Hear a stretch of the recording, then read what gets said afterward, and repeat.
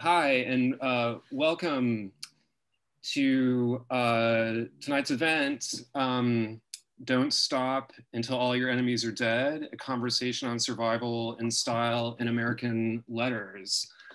I am Michael Miller. I'm an editor at Book Forum, and we're here tonight to celebrate the new issue, which I have right here, the picture of Octavia E. Butler on the cover, and also to talk about an essay that appears in the issue by Christian Lorentzen. It's his review of Blake Bailey's new biography of Philip Roth, which opens with the statement, "More than realism and its rivals, the dominant literary style in America is careerism," and goes on to say that the original and so far ultimate careerist in American literature was Philip Roth. I'm going to quickly introduce the participants, and then I'm just going to get things started. I'm excited to hear from all of them. First off, I'm going to introduce Merve Emre. Merve is the author of Paraliterary, The Making of Bad Readers in Post-War America, The Ferrante Letters, and The Personality Brokers, The Strange History of Myers-Briggs, and The Birth of Personality Testing. Her writing has appeared in Harper's Magazine, the New York Review of Books, Book Forum, and the New Yorker, among other places. She is a professor at the University of Oxford and is currently a fellow at the Wissenschaftskolleg in Berlin, which means, which means that it's 1:10 a.m. her time. Jane Hu is a writer and a PhD candidate at the University of California, Berkeley. Her writing has appeared in Book Forum, The New Yorker, The New York Times, The Nation, The Ringer, and other publications. Christian Lorentzen is a critic who lives in Brooklyn. He's a former editor at the London Review of Books, Harper's Magazine, the New York Observer, and the New Leader. And that brings me to my questions, but I see that Christian isn't online just yet, so. All right, here we go. Hello, here I am. Excellent. Hi, Christian. Hello. I just introduced you. So I don't know if you're ready to get started, but well, we're gonna get started. And I wanted to sort of start things off, Christian, sorry, Karan, I didn't get to you yet. I was just so nervous about Christian not being there. Karan Mahajan is a novelist who grew up in New Delhi, India, and moved to the US for college. He is the author of the novels Family Planning and The Association of Small Bombs, which is a finalist for the 2016 National Book Award. His writing has appeared in the New York Times, Vanity Fair, Book Forum, the New Republic, among other places, and he is currently a professor in the MFA program at Brown University. Welcome to all of you. Thank you for being here. And sorry about that hiccup. Christian, I wanted to start off asking you a question, just because the idea for this panel sort of originated with your piece, and we'll move away from that as the conversation goes on. But one of the things that was really interesting to me is just the second line of your review. After you say that careerism is the dominant style in American literature, you go on to say that statement is neither a judgment nor a slur. And I thought that was interesting because I think it used to be, still is the case, that when you accuse an artist of careerism, there's sort of there's an implication that there's that artist is selling out in some way.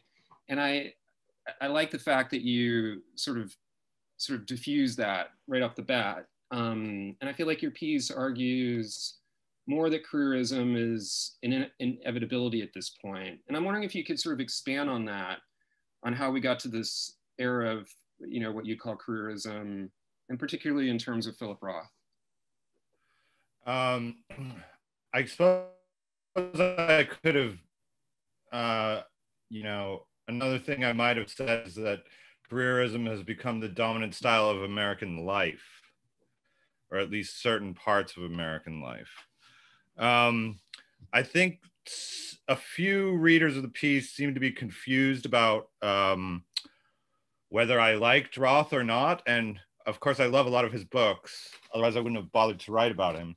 But in this, so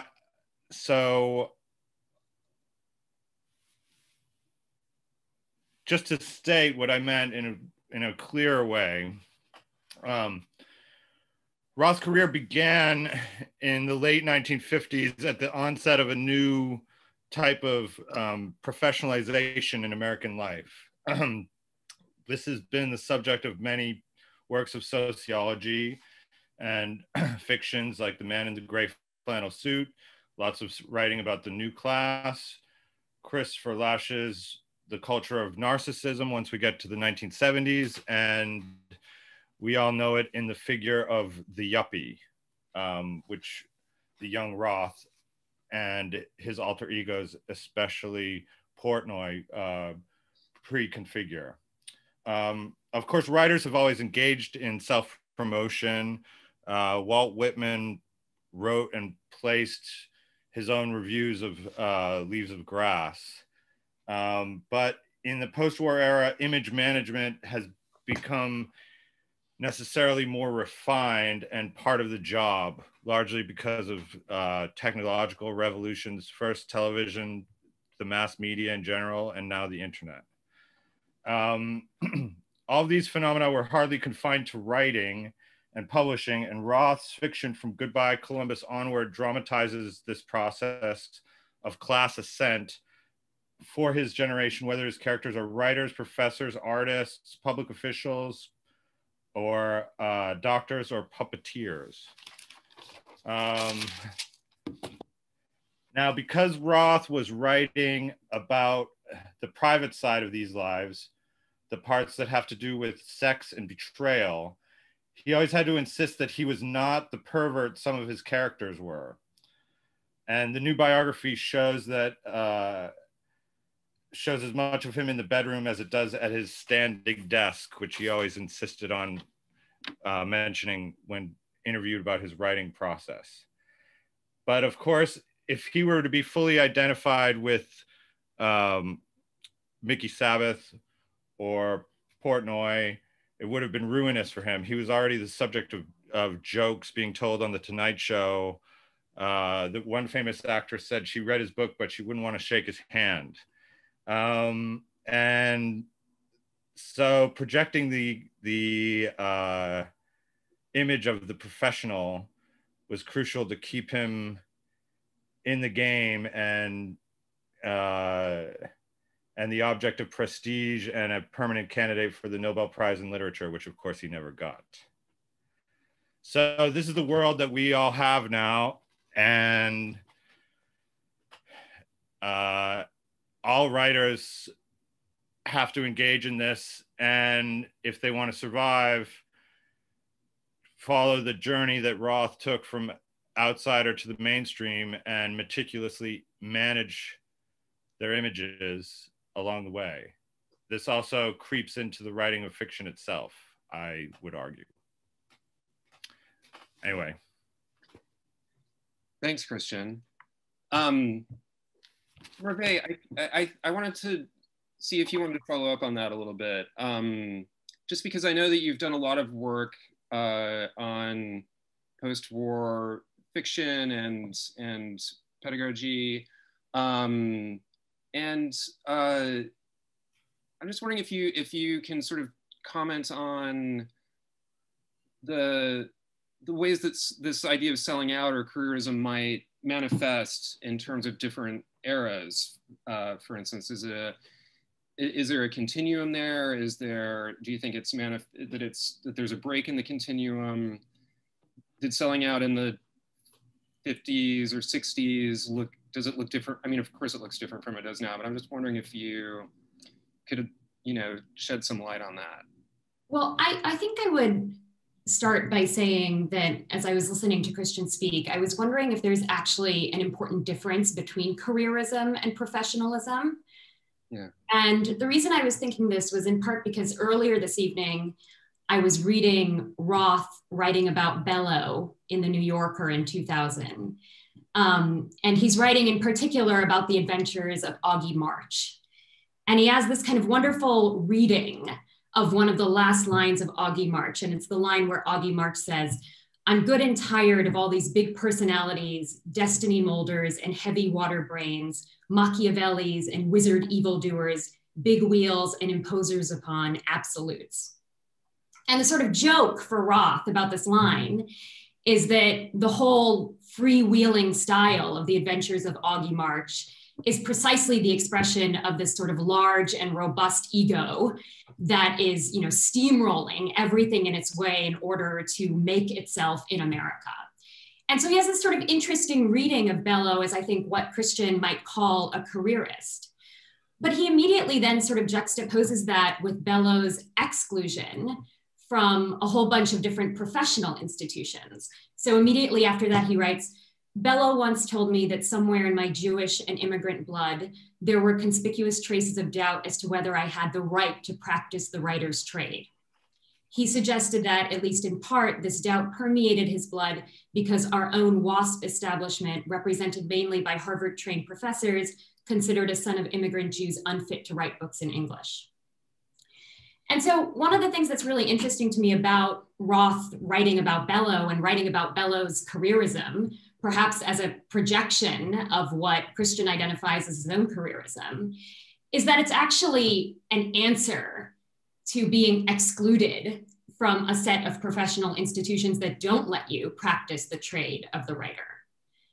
And so that's one thing that I thought could possibly account for the second line of Christian's review, where he is kind of recuperating or rescuing careerism from mere accusation or something purely pejorative by saying, like, actually, some people need to be careerists. They need to commit to the kind of individualism of careerism precisely because they can't access professional belonging in the same kinds of ways. And so I maybe just wanted to start by thinking about whether or not there is that kind of important distinction between, institutional jockeying as the expression of professionalism and careerism on the other hand. And I can say more about, like how accusations of careerism have actually been going on for a really long time from, Henry James, T.S. Eliot, Fitzgerald. And then, I think in some ways the person who is Roth's biggest predecessor in terms of being accused of careerism is Sylvia Plath. And so there is a kind of long history of accusations of careerism that align themselves, I think, with writers trying to reach larger publics, particularly through things like magazine writing, that affixes itself to writers that come before Roth. But so those are just two really quick thoughts on how we might want to think about careerism.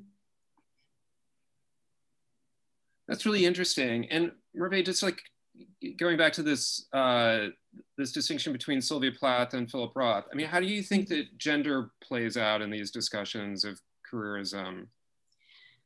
Well, I mean, I was doing a kind of Google engram of careerism earlier tonight just to see what the kind of trend was and how the word actually gets used. And it's interesting that like after the 60s and 70s, it often attaches itself to women. And so careerist women are a sort of recognizably ambitious type of woman in the workplace. I think with Plath, at least, I mean, one of the reasons she gets accused of careerism, particularly by people who read her diaries and her letters after those have been published, is because she is so canny about how she wants her life as a writer to go forward. And so, nearly every page of the diaries, for instance, is filled with plans, how she's going to secure a Fulbright, which articles she's going to submit to which magazines. And there's that sense of, I think, actually like having to work very hard in order to be a writer that often gets elided with careerism, particularly for women or for writers who feel like, like as Bellow says, who feel like they don't have access to the kinds of professional connections or institutions that would make becoming a writer much easier. Yeah, right, thanks. Karan, just because you're a practicing novelist, I wanted to ask you about your own experience as a writer, and if you, I mean, one way to ask this is just, did you identify with what Christian was talking about in his piece? Or maybe more particularly just, what are some of the pressures of careerism that you face as you are writing or publishing a book or working with writers in training in the MFA system? Well, I had the same thought that Merve had actually about careerism versus professionalism, which I think is a great distinction. In the sense that careerism implies that you're being led into some kind of falsity, perhaps, in the pursuit of fame or power in the realm of literature, right? And the distinction that sprang to my mind when I read Christian's piece was actually Philip Roth versus Don DeLillo, if you want to look at two sort of white male novelists from that period. And you have someone like DeLillo who is very much a professional novelist, right? He does this one thing and there's a clear progression and an arc, but sort of an eccentricities along the way. And whereas with Roth, you get the sense that, yes, while there is a sort of like range of work, as Christian points out, there's a lot of stage management of how he's perceived in the public. I'll give you an example of this, which really is just virtue signaling, which even Roth is guilty of towards the end, where he does this interview, I think in 2018 in the New York Times, where, it's great. He's reading a lot of books by people of color and books about slavery. And, I remember talking to a friend of Philip Roth's and saying, well, this is great that he's sort of immersing himself in this stuff. And she said, I know how many pages he's read of those books. He's read about 10 pages of those books. So there's something about an 80 or 85-year-old man at that point doing it that certainly is disheartening. And it's impossible to believe at that stage that some of that has not eaten into the actual work itself. I think there is a sense, of course, in which he's very aware of the sort of Dostoevskian impulses underlying all of this, the kind of like irrationality of his own motives. But it does make one wonder if like certain, I think, fairly boring books like American Pastoral would have been supplanted by something more interesting had he been willing to use his sort of immense power to take more risks. So that's just one thought off the top of my head. I can get back to my own experiences too in a minute, but I want to let others speak too. Yeah, well, maybe just to sort of go back to what Christian was talking about careerism sort of seeping into everything. Jane, you have an amazing piece in this issue about Edward Said. And I'm just wondering if you could sort of comment on this from a slightly different angle, from the angle of academia. And you can comment on this much better than I can, but like one of the things that I really loved about your piece is the way that you sort of presented Said is sort of selecting things from different, he wasn't just an academic, he was able to select, he learned how to work with the media, he borrowed from his, he was a European, but he wasn't a European, like he was part of a tradition, but outside of a tradition. And I'm just wondering if you could comment on that and how he sort of used that to become the sort of cultural figure that he was. No, that's really helpful. And sort of the odd thing about, and again, I've only read Plot Against America, and I haven't read the biography, so I'm very untutored in Roth. But just sort of based on the reviews that I've read of the biography, it seems like Said's an interesting counterexample, not only because he's not really a novelist, right? So the kind of tension between the writer's actual, ideological beliefs or, sexist, whatever ethos doesn't necessarily get read into the writing the same way that it might for Roth. And as Christian said, the difference for Roth, the distance is crucial, right, to maintain an air of professionalism.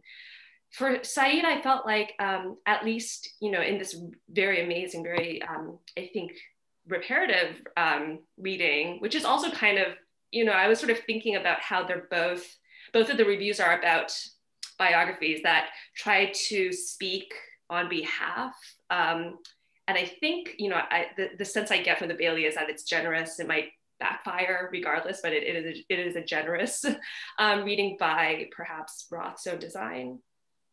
There is a kind of, attempt to sort of extend what Said himself could not say, or perhaps could not even see in the moments of his life as he's sort of moving through his canon. So to think about Saidian's Said's celebrity status as an academic at the time, obviously is around sort of a lot of the controversial political beliefs that he had at a a global scale.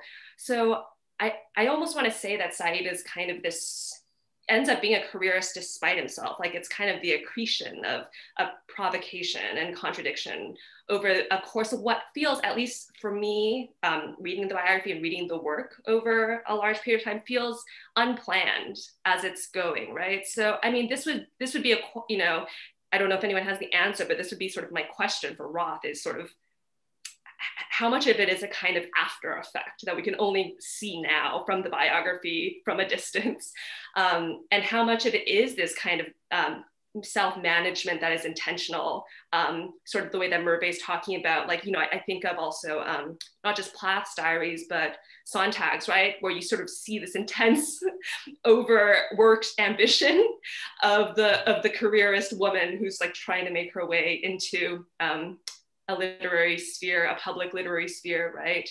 And that's where you sort of read the negative, the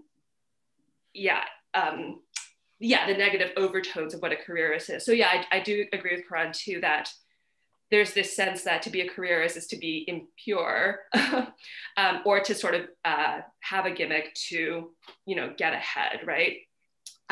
Where fame or the ends are sort of more important than the means. I really do feel like Said himself was kind of learning media, learning how to simplify, sometimes provocatively, really complicated global geopolitical events that were happening in real time.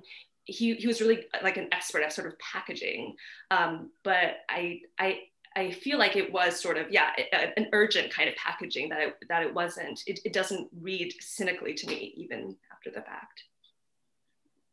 Can I jump in there? Because can I jump in? Is that okay?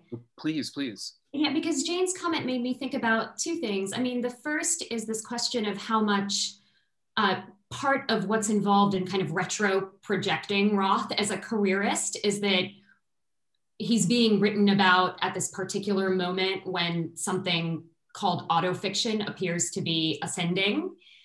And it is tempting, right, to read his career as moving toward autofiction as its telos. And I was just wondering today, like, had he died 10 years earlier or 15 years earlier, had he died when we were still in the world of, like Paul Auster's metafiction, would we make the same kind of argument, or would we be able to see the same kind of arc?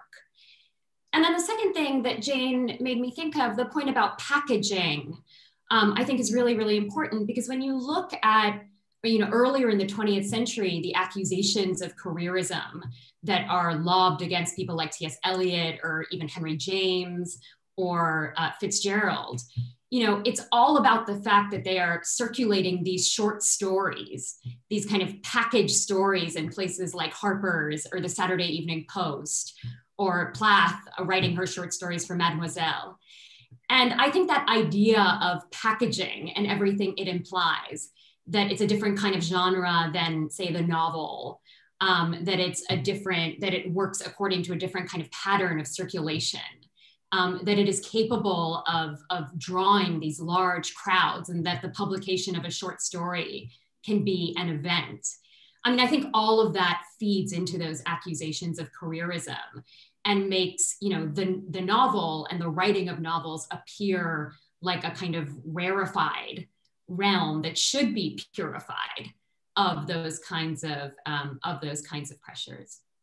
Actually, I want to jump in just to relate sort of my experiences to what Merve talked about, which is that, you know, there are certain parts of being a professional novelist that I actually enjoy, right? Like, if I would even call myself that, which is like the interviews. You spend 5 or 6 years like in agony, in silence, working on a book, and then it's going to come out and someone wants to interview you. You know, it's a chance of like, sort of like, you know, even sort of self-mythologizing, setting the tone of the conversation, things that we've enjoyed in other writers. And I actually think that autofiction in some ways is just authors recognizing that we like author interviews a lot more than the novels, and just sort of doubling down on them until they turn into entire books. A lot of Philip Roth's books are just interviews with himself, I think.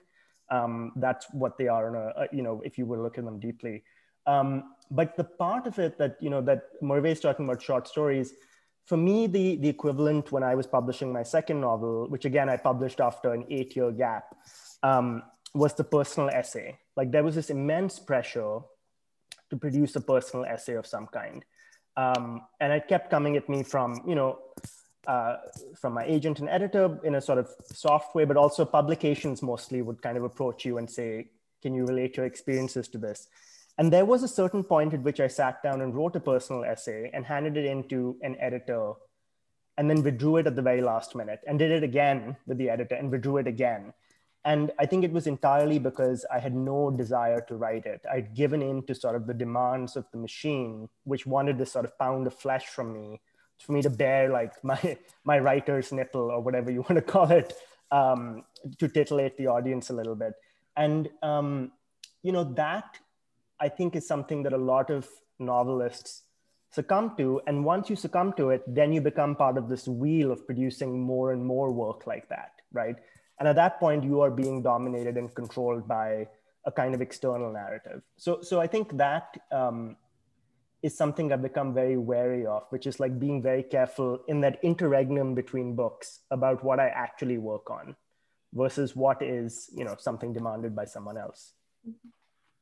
Karan, I have a question there. Do you have a sense of how much those demands for extracting the metaphysical pound of flesh in the form of the personal essay, how much of that did you feel was sort of oriented around race, to put it bluntly? Because sort of something that I've been thinking about, and I of course it's there already, sort of, you know, and Christian, you mentioned this in the sort of relationship of the sort of Jewish Afro analogies earlier on in Roth's career, right? But there, I mean, something that I've been thinking about a lot around autofiction, and especially the assumption that it's largely this universal or this white genre, right? Is that Tao Lin is an excellent example of perhaps like one of our greatest Asian Americanist careerists, right? If we define it as someone who can kind of travel between scandal and sort of a sort of auto-fictional, narrative. But, you know, just sort of thinking much more into sort of the history of ethnic American writing, right? There's this assumption oftentimes that the novels, even the fiction, can be read through a personal eye, whether that's true or not. So, I mean, that's just sort of something else that was sort of bubbling up for me. Christian, you mentioned Toni Morrison as, I think, a woman activist of letters, and like that, you know, towards the end of her life, perhaps, but, you know, when she first started fiction, I was actually thinking of her work as an editor at Random House. Oh, okay. When I said that, and I was trying to draw a contrast between like her and William Dean Howells as a patrician man of letters. Little things I was doing like that were perhaps lost in the, you know, in all my jokes about Nabokov and stuff like that. If I could respond to a couple of things. Karan, it strikes me that the request for a personal essay from a novelist with a book coming out has basically been formal. It's basically a formalization of Mailer's advertisements for myself. And then in terms of the question Christian, I would interrupt, except for the fact that Mailer was willing to make himself seem like a bad guy and to go out on a limb. The personal essay now is about seeming like a nice guy while writing about whatever you want. Yeah, of course there's a lot more like irony and performative transgression going on with Mailer in addition to his actual criminal behavior. Then on the question of selling out, and also the Jane's question of whether what we're looking at, what we're doing here is engaging in a projection of after effects. Roth was accused of being a careerist from the beginning of his career, especially at the time of Portnoy's complaint by Norman Potteritz, who himself had written the memoir Making It, by Irving Howe, and many others, and also was from the start accused of selling out his own Jewish American milieu. And in contrast to Bellow, Roth belonged to a generation or kind of micro generation after Bellow among the New York intellectuals, where the barriers that Bellow had faced, where, like, I guess the good example would be that Lionel Trilling was the only Jewish member of the faculty in the English department at Columbia, but that all of those barriers were starting to fall down by the 60s. Roth himself, in those late interviews over the last 10 years or so of his life, was constantly at pains to prescribe the label for himself as an American writer rather than a Jewish American writer, and would say that his real precursors were like John Dos Passos. On the other hand, if you look at the arc of his actual literary production, it follows a path of looking for new models constantly. So Bailey argues, I think correctly, that there's a bit of Fitzgerald in The Great Gatsby in Goodbye Columbus. Then he moves to imitating Henry James. Then he reads in Letting Go and When She Was Good. Then he's read in reviews by Alfred Kazin that he's neglected his gifts for comedy, so he writes Portnoy's Complaint. Then he writes 3 satirical novels, one of which is the Kafka-esque The Breast, The Great American Novel, which is kind of a mess and a disaster in many ways, and overindulgent in his comedy. And he tacks back into the more autobiography and autobiographical metafiction of the Zuckerman books. And particularly Zuckerman Bound is that's, if we're looking for Philip Roth as autofiction, there we have Zuckerman is dealing with the success that he and scandal he had after writing a book called Karnofsky, which stands in for Portnoy's Complaint. Not quite sure where I'm going here, but to pick up on Karan's point about DeLillo, I've never quite been clear with DeLillo on exactly how popular and widely read he was during the 1970s. So in the first decade and a half of his career. I know that End Zone was excerpted in both Sports Illustrated and the New Yorker, but DeLillo doesn't really make it big until he wins the National Book Award for White Noise.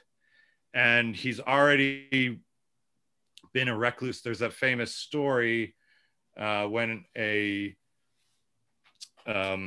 scholar and and a novelist finds him in Athens and approaches him wanting to do an interview, and DeLillo gives him a card that says, "I'd rather not talk about it." So DeLillo was kind of already a mystery by the time he came to the public eye, whereas Roth was just a 20-something phenom. And had to make decisions about how to handle fame at an earlier stage. It's interesting, Cynthia Ozick has a piece on Roth in the Times Book Review where he said, where she says that, I forget the line exactly, fame suited him, you can't imagine him without it, something like that. That's not the line, but that's the implication. Can I jump in just with a question? So I've just been reading the chat and seeing some of the questions in there about maybe bringing a little bit more precision to the term careerism, if that's something we want to do. But like, I mean, despite your, I think, very admirable attempts to recuperate it, Christian, I just keep coming back to the idea that like one of the things that careerism measures is some sort of distance between ambition and talent, that like we call people careerists who seem to be always kind of jonesing for a kind of professional accomplishment, but don't seem to have the kind of raw talent for it. Or there's some sort of mismatch, right, between what they claim to want and how they present themselves and the work that goes into that, and then what the actual product is and how people judge the actual product of their work. And I guess I'm wondering if that actually, like, despite starting my comments by saying, like, I think it can be recuperated for these reasons, I actually do keep wondering if there's like really no way to rinse it of its pejorative edge. And if that's actually something good, because one of the things that it makes us aware of is how being careerist today is a necessity, but it's a necessity because the market for creative labor is structured in such a way that what has to be saleable now are ourselves, which I think gets back to Karan and Jane's points about personal essays and autobiography and inviting autobiographical readings as being part of the product that you are selling to an audience, right? That you're selling yourself now.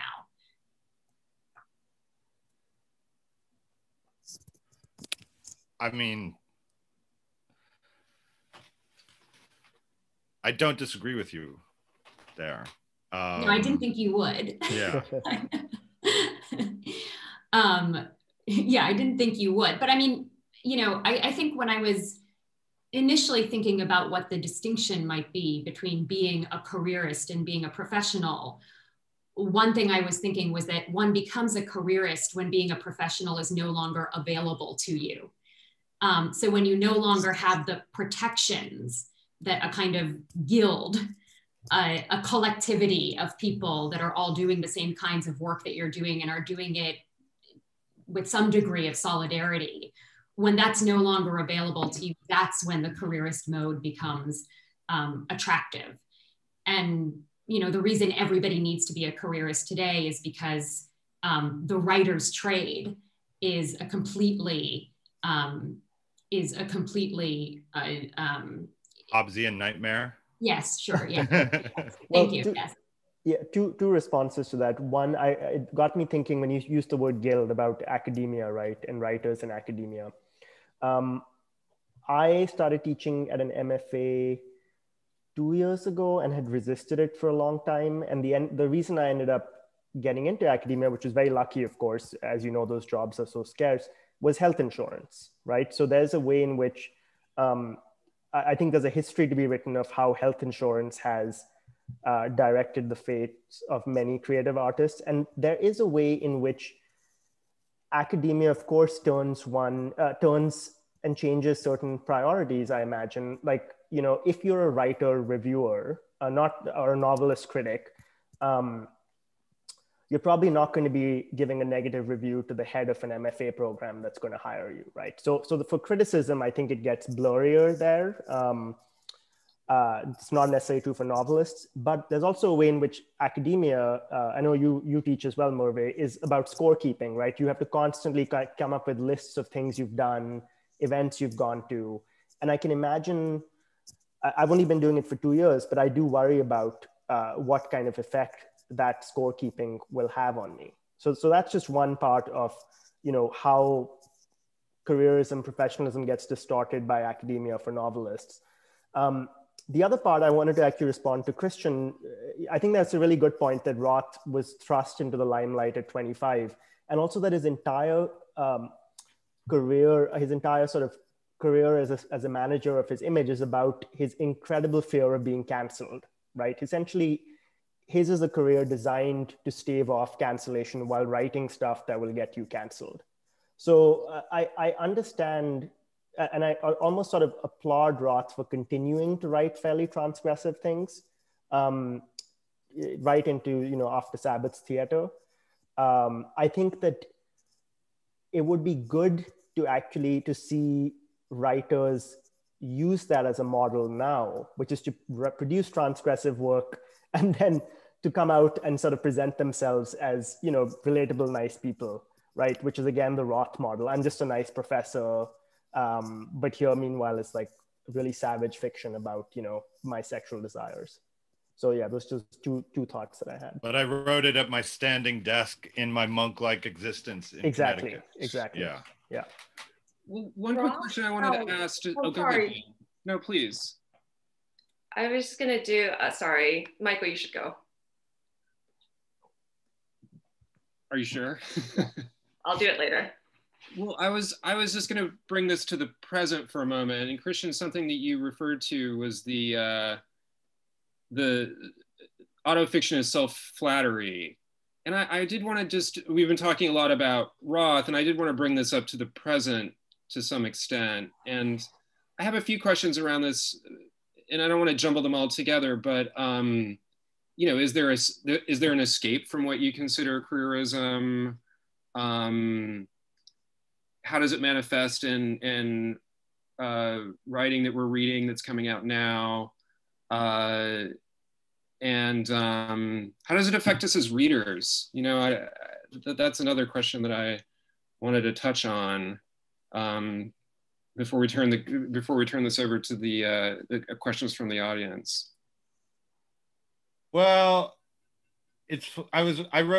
I've written several things about autofiction in the past, and one time I that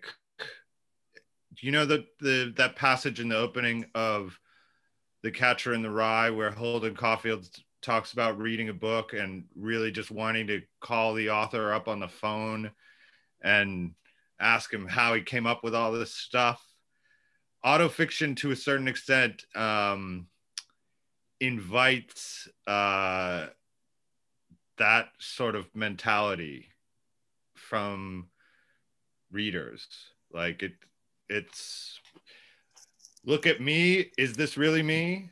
And Roth was doing that, especially during his novels of the late 70s and 80s, where you get multiple versions of Philip Roth in Operation Shylock and the Counterlife especially. I remember one time I was at a reading Ben Lerner did in London, and two young men just said, like, do you really smoke weed like Adam Gordon in your book? It looked like they were almost reading his books like self-help in a way, or maybe more like books that could pardon them for their bad habits. And then in terms of the autofiction of self-flattery, I've used that on a specific writer that I won't mention. People can Google it if they want. But Max Reed wrote a great piece for Book Forum a couple of years ago about James Frey's novel, which he called auto fan fiction, I think was the term he used.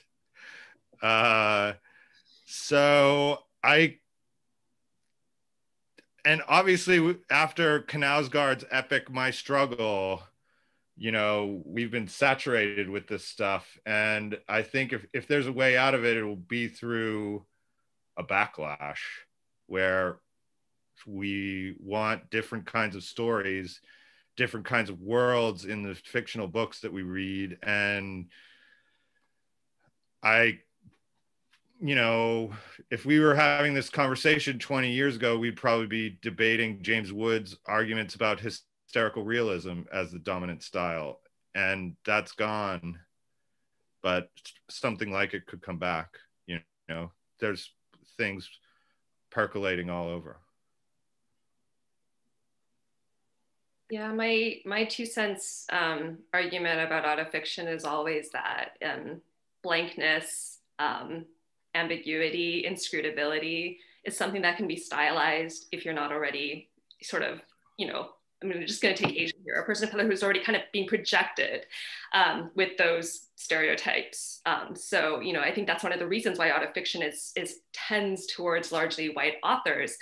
It's a way in which reading is informed, as you're saying, Michael, right? Like perhaps a lot of writers of color are writing autofiction, but, you know, there's a kind of presumption of how we read those subjectivities, right? So, I mean, and that's another question of Roth, right? Like Roth getting to be a bad boy and getting away with it, and it being titillating, right? It actually being good for his career to kind of walk that, you know, spicy line, comes from a kind of, like he's working with more, like he has more resources there.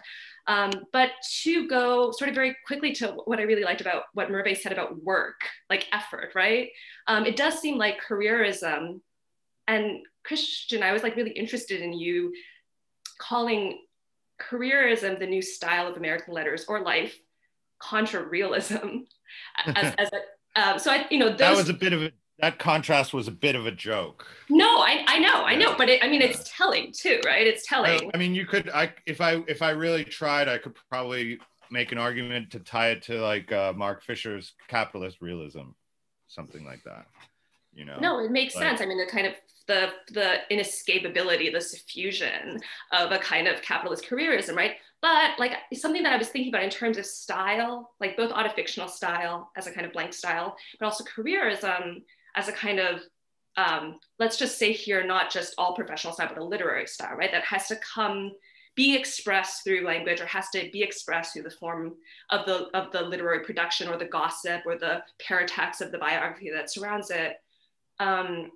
Is careerism, because it has to be read somehow as a material difference between labor, which is like more, and product or talent, which is, you know, maybe disproportionate to it.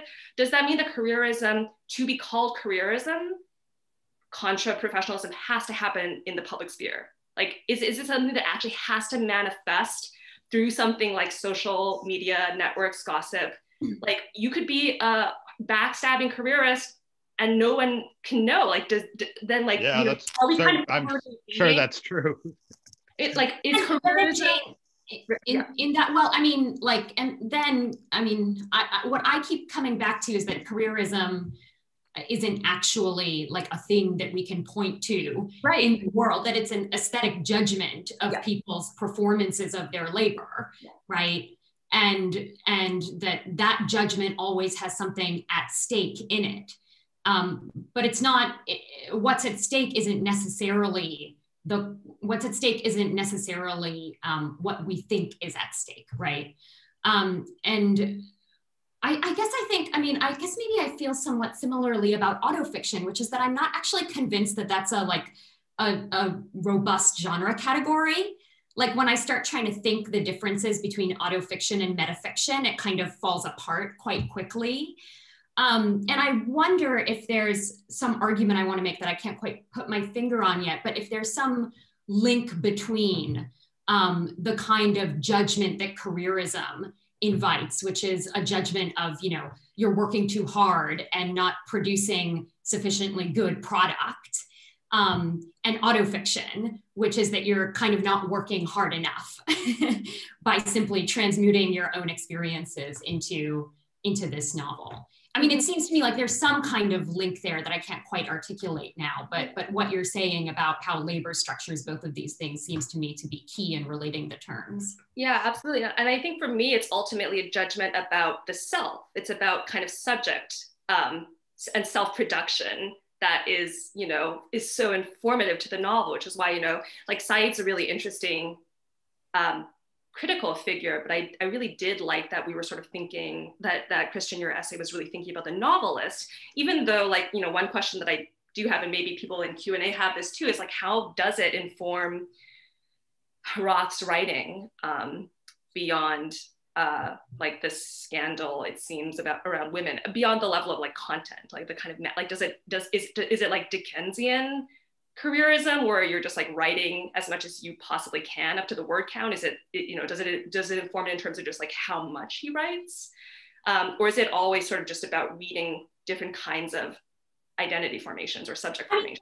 One answer to that might be, so the other thing I was reading this evening before we started talking was I was reading his exchange with Mary McCarthy, where he sends her a copy of the first Zuckerman novel, I think. I can't remember exactly which one. And she responds to him telling him that she didn't like it. And she explains why. And she keeps confusing him with Zuckerman in her letter to him, explaining why she didn't like the novel. And he writes this really kind of congenial and wonderful letter back to her, where he like very patiently explains that he is not his character, right? And I think one of the lines in there is that he says, "I'm working a lot harder than you think I'm working at this." Which I really, really like, because I think it again brings together those concepts of, you know, either metafiction and autofiction, along with careerism, where he says, I'm working hard and what I'm producing is better than you think it is. And calling me a careerist is to elide both the work that I'm doing, but also the quality of what it is that I've produced. Yeah, I think it's Operation Shylock. Thank you, whoever said that in the chat. So like the judgment of careerism is both to say, like, the person is working too hard at the wrong things, right? They're working at self-promotion, they're working at institutional jockeying, and what they're producing isn't good enough for all of the work that they're doing on the stuff that isn't the novel. And for the novel, they're not doing enough work. They're just kind of, you know, vomiting their selfhood onto the page.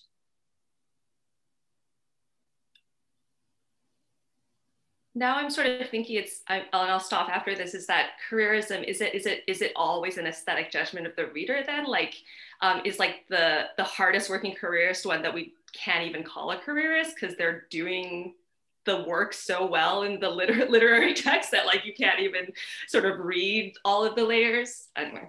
Well, I guess the question would be whether, I think Jane, you had brought this up earlier maybe, is that whether we're much more tuned to careerism now because, yeah, there's the public space of the internet. Like, yeah, there was probably plenty of secret careerists. I know that like Mailer, when he writes that essay about judgments on talent in the room, he sort of accuses William Styron of being just a guy who's like out to network with everyone, win a lot of medals, right? And he does win a lot of prizes, but he's not really a novelist we read now. So like the judgment of time has sort of defeated the efforts of his careerism. So there's this thing about like, when you see someone operating on Twitter in a very careerist mode,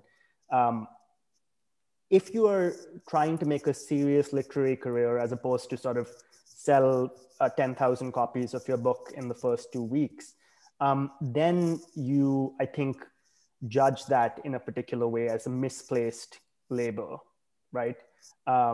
So that to me is like, I do think that this is much more in all of our minds because we see, yeah, authors kind of at this sort of constant party that is happening on Twitter, peeling off into corners, speaking to each other.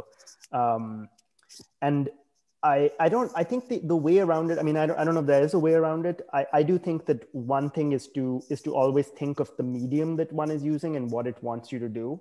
And to play against that, right? So like, I like being on Twitter. I just try to use it for as much fun as I can. Not that I haven't, I'm sure, used it to tweet other people's books or talk about my friends. And as opposed to use it as a purely capitalist mode, which is what Twitter wants for self-propagation.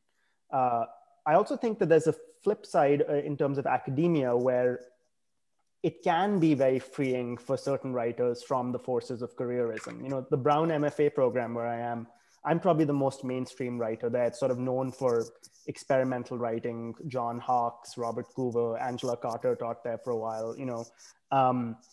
And all these people have sort of been able to ignore market forces. Carol Meso teaches there now, precisely because they have a salary that, you know, allows them to keep going. So it's not all bad. Can I just pull a comment in from the chat? Because somebody just said, you know, is the accusation of careerism an accusation that always comes from one's peers, right? You don't see readers referring to writers as careerist, do you? Like, it does seem like you're always judged as careerist by a jury of your own peers, aren't you? I mean, it's not the kind of accusation that just like a reader who wasn't also a writer in some way would ever make. That was one of the questions that I had for you, Christian, in that there was a sense that at least, you know, you're sort of talking about Roth writing at, I think, a different moment than Karan. You're talking about Twitter right now, right? Like that, like you call him sort of the first and a kind of exemplary figure for contemporary careerism. But the way in which you write about the kind of literary scene and where like everyone knows everyone and everyone's in this book, like to think about peership, like it is, I don't know, maybe there's a greater possibility of readers to call out careerism now that there's kind of, I wouldn't call it democratization, but I feel like the boundaries of like what the in versus out crowd of like who you, and maybe academia is a little bit different, but like, has that changed from Roth's time? Or are we all still sort of like myopically functioning in the same networks? Well, I mean, it's Twitter sort of makes that Holden Caulfield dream of calling up your favorite author very possible. You know, you can just get on there, say, hey, and you know, you may or may not get an answer, and everybody's going to know that you asked, or at least some people might.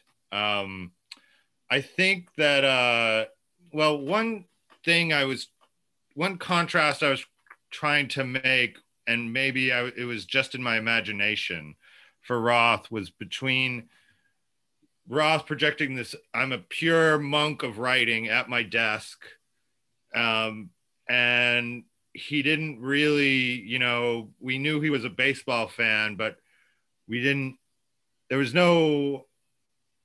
nothing more about his persona than that, really, at least in the way he tried to project it, as opposed to like another writer who did a lot of interviews after he became famous, Nabokov, who's constantly talking about like hunting for butterflies and stuff.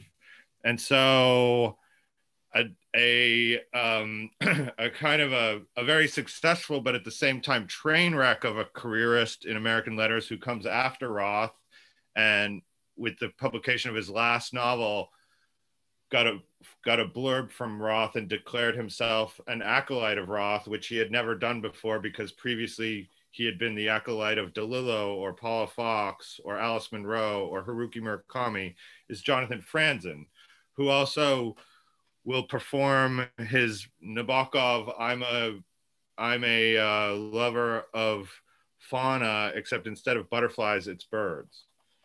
But is also notoriously a eater of his own shoe whenever he gives an interview or whenever he becomes like a self-destructive internet meme. Yet the last profile we had of him is Franzen as failed television writer in the New York Times at the time of the publication of his last essay collection.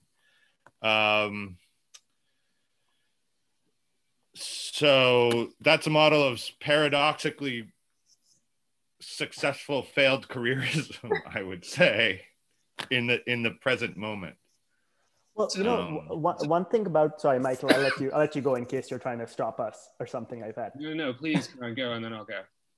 No, Franzen is a interesting example because I think of the work as being careerist in a strange way. I actually like the corrections when it came out, but when I try rereading it now, it is interesting with a gap of about 10, 15 years, how my mind has changed. And there is a kind of like way in which this is a person who's looking at the universe of famous white writers around him and saying, how can I sort of plot out a mean path between these writers and make it mainstream? And it's funny, I can really see it now.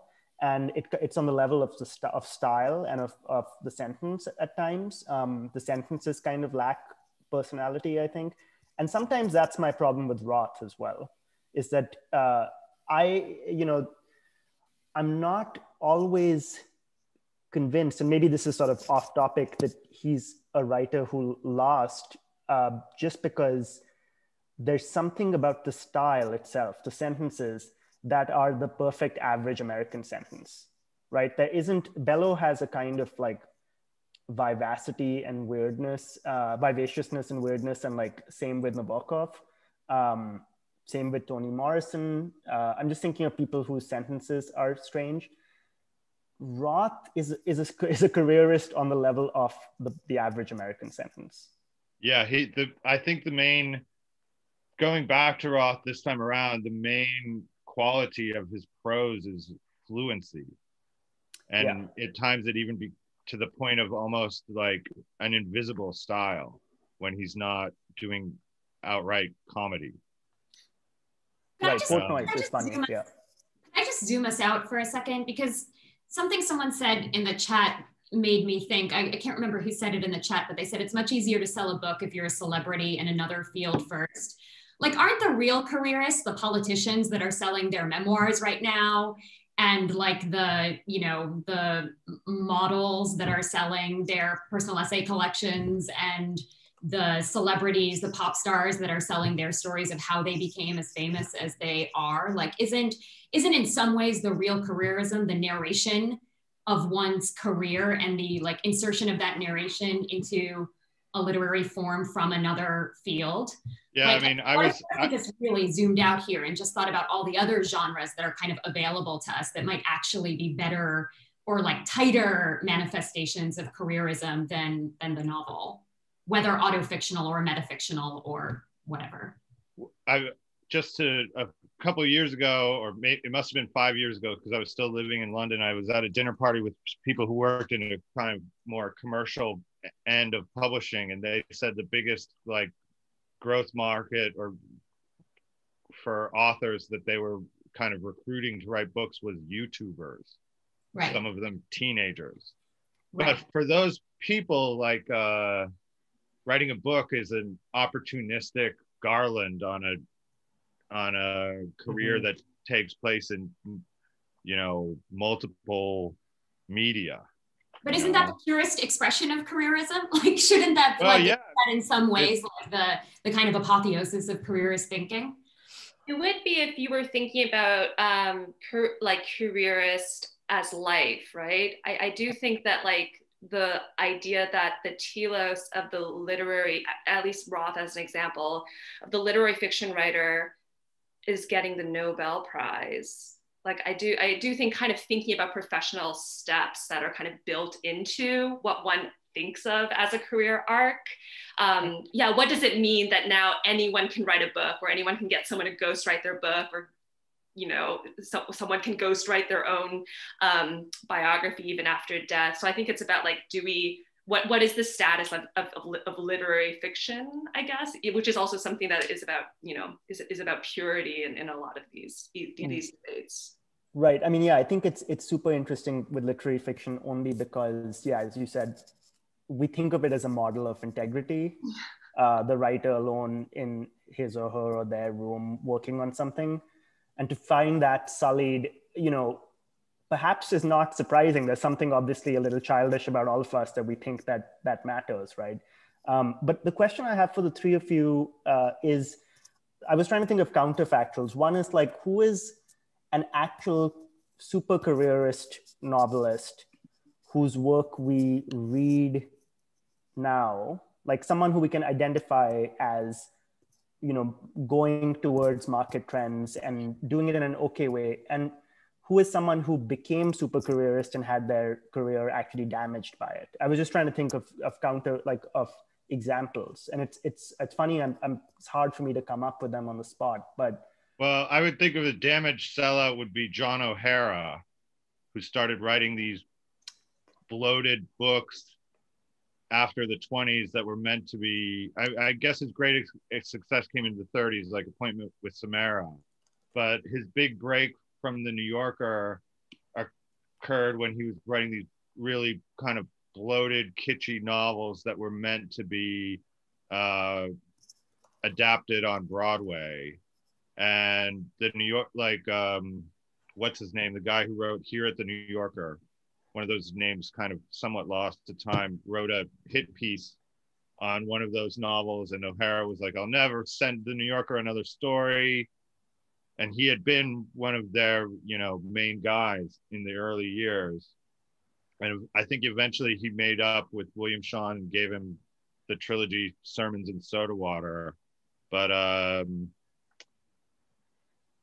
there's a guy for whom selling out definitely had bad consequences for posterity. I mean, we return to him now and again, but I would imagine many in our audience have maybe never heard of him and certainly never read him. I got hooked on him from finding nice old editions in the Strand when I was in my 20s. So I'm just going to jump in here really fast. Everyone, it's been amazing to listen to this conversation. I do want to give the audience a chance to ask a few questions. I have a few that I'm going to ask now. And the first one is from Lynn Tillman. Her question is, how does ambition play in a discussion of careerism? How does one draw boundaries? To say a writer is ambitious, who can be ambitious without taint? An ambitious woman, an ambitious man, such different images. That's her comment. And I just wanted to pass that along to the panelists.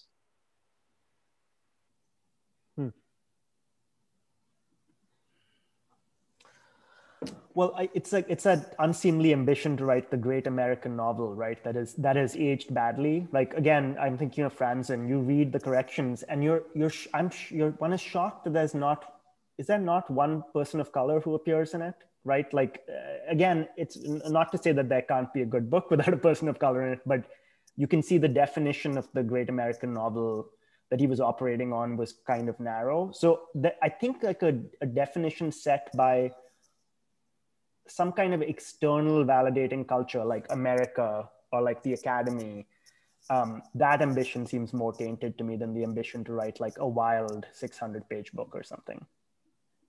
I mean, I think Lynn is totally correct that ambition attaches very differently to subjects based on gender. That seems right.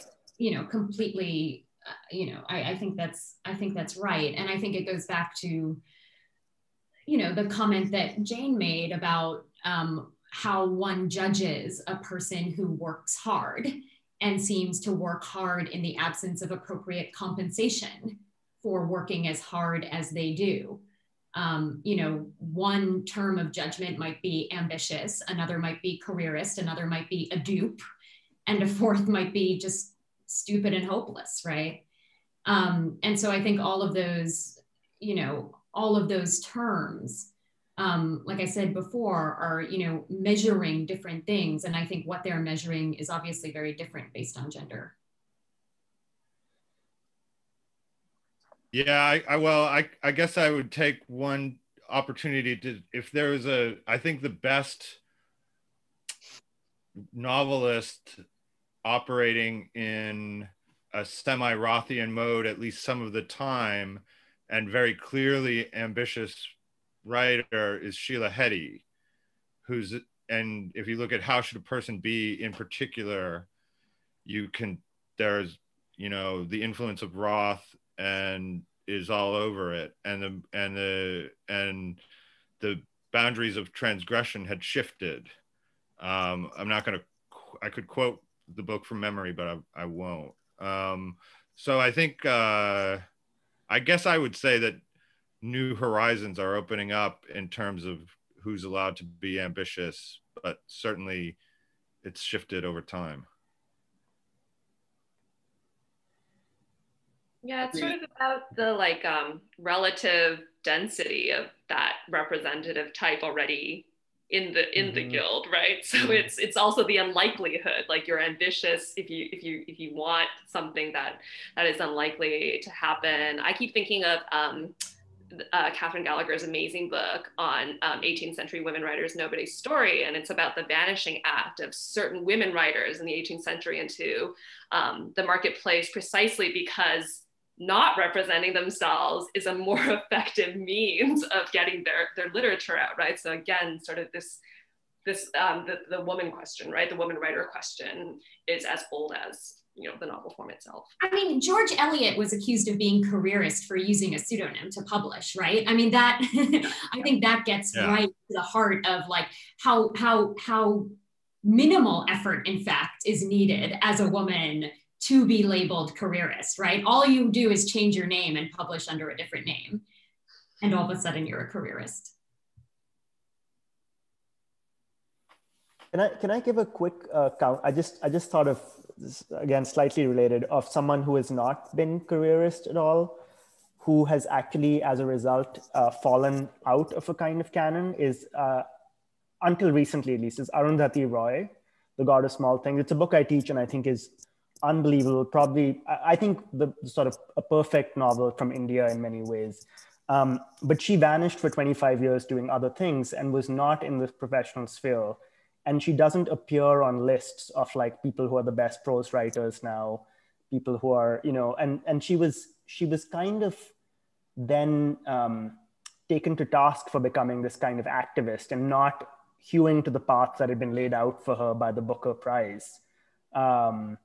So yeah, I just was thinking of that too, as like, who is allowed to kind of drop in and drop out, and like what you need to continue doing for your book to be on the radar of sort of other literary professionals, if not readers. The next question comes from Jerry Howard. He said, Sontag and Roth make a perfect compare and contrast pair.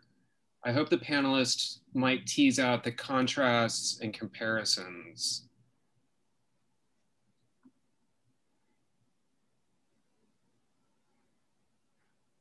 Mark Greif wrote a great essay about that for the LRB once, or at least the beginning. I think it was his review of the first volume of Sontag's notebooks, comparing, basically as talking about Sontag and Roth as the last two important generation of the New York intellectuals. I mean, with Sontag,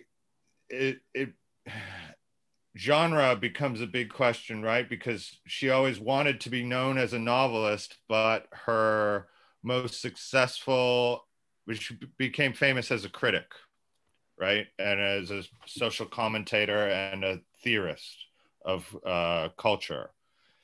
But to the end, you know, came back and won the National Book Award in the 90s for one of her historical novels, which was a very different in style from the experimental Barthelme-esque stuff she was writing in the 60s.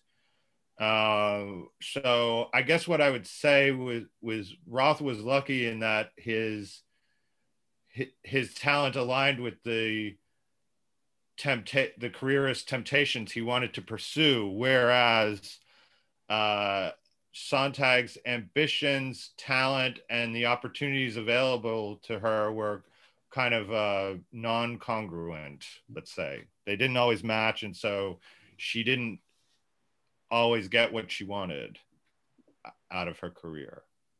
I mean, while still having a great one. One point of comparison might be Sontag hiding or renouncing her lesbianism, and Roth renouncing his identity as a specifically Jewish writer, right? I mean, I think that that's a really interesting point of comparison, that like in order to make themselves appealing to a larger kind of public, that they're actually rinsing themselves of these kinds of identity markers. Interestingly, though, with Roth, as Ozick says in her review this weekend, he renounced that identity as a label, but he never took the Jews out of his books. Far from it. I mean, you know, and I think that that's one of the key distinctions, right? I mean, like, you don't have to renounce it. You know, Sontag didn't renounce it in life either. Yeah. And it certainly is in the fiction as well. But she didn't want to be known as a lesbian.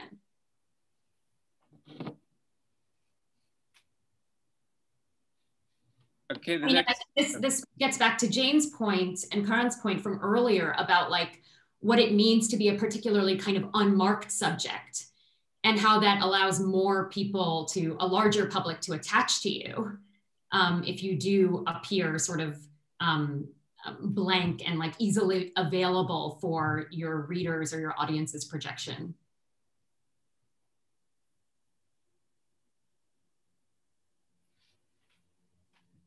Okay, the next question comes from Andrea Balzano. What distinguishes careerism from wanting to be read?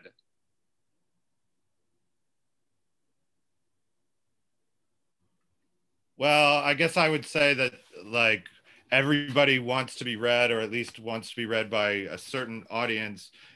In talking about careerism, I'm talking about a whole system that involves the publishing industry, the MFA industry, the prize system, media, you know, the Nobel Prize. Like, these are not things that Philip Roth didn't think about because he was in there right from the start. And, you know, what critics are going to say to you, how can you control what's said about you, engaging in feuds with Christopher Lamenhoff of the New York Times in the New York Review of Books letters pages. Like, I don't think those kind of meta battles really increased Roth's readership. What got him the huge readership was identifying a revolutionary moment in the culture where confessional literature about sex was suddenly a new possibility because Lady Chatterley's Lover wasn't banned anymore.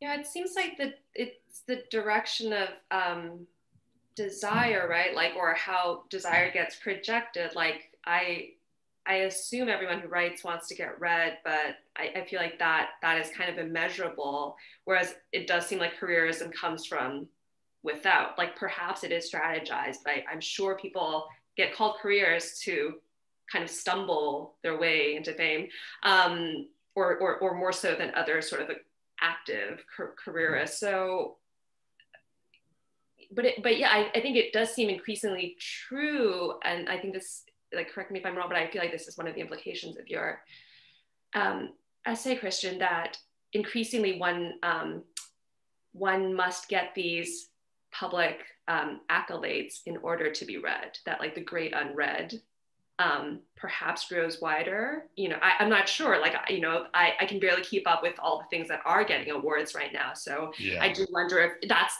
the careerist move that perhaps may seem crass from outside, but is actually can be kind of like this, yeah, melancholic, effort that one must make simply to be read, right? Right, and wasn't there that piece recently about how this is much more pronounced in the world of poetry?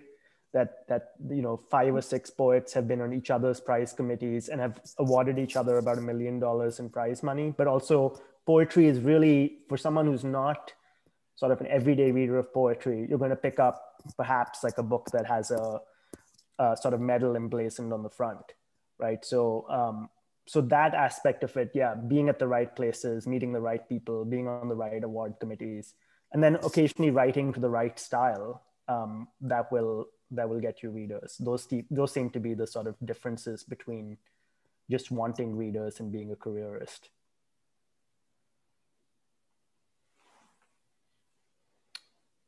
Okay, we have one more question, and I think it's an appropriate one. What role does criticism, both as an art form in itself and as a matter of public discussion, play in the development of careerism?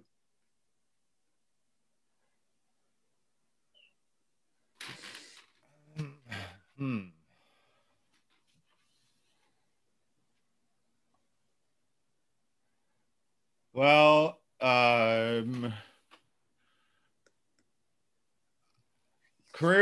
criticism, excuse me, is at a tricky place right now, because largely because of, you know, the technological revolution we're undergoing. And I've written about how in many venues that used to reliably publish criticism, it's being kind of pushed to the side for what someone once just called book memes, but also Q&As and profiles and these sort of like author commoditizing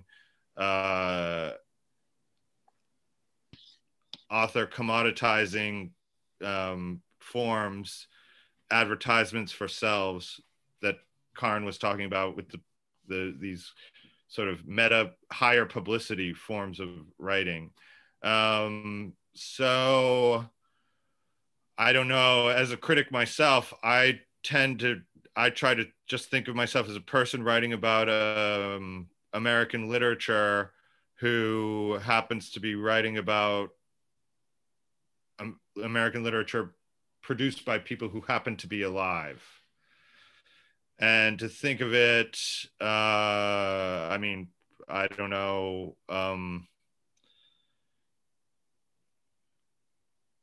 careerist wise, I think of my career as a disaster, so I don't think about it too much.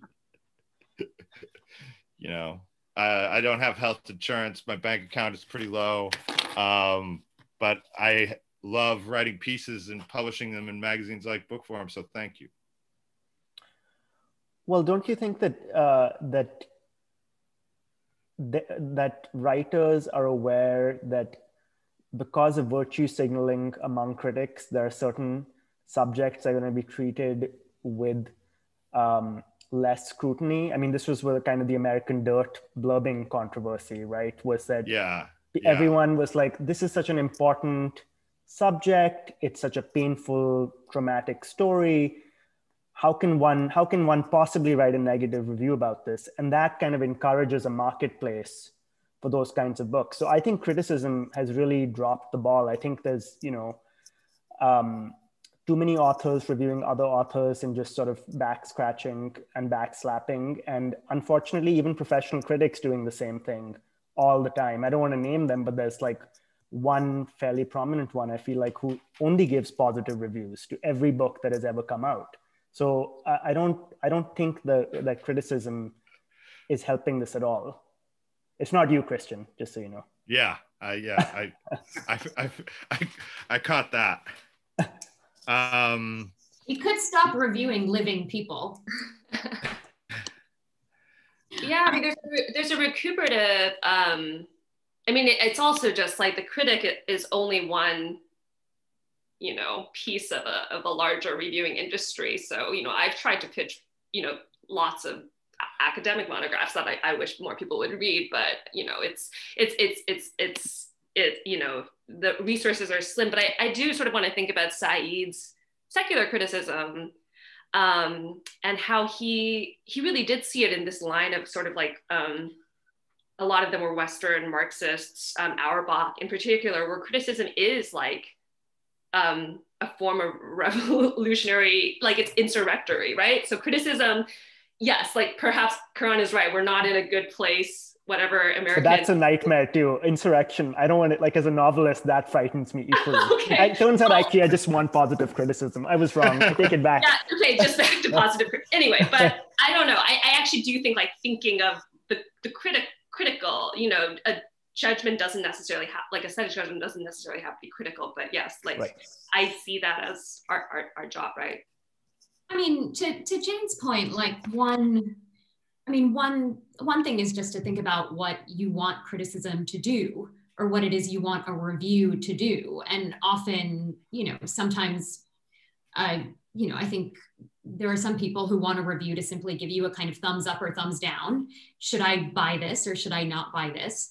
But then, you know, I think all of the people here tonight do so much more with their writing. And I think one of the things they do is just teach you how to, all three of you, I think, teach people how to think about these books and offer sort of frameworks for contextualizing and understanding them in history.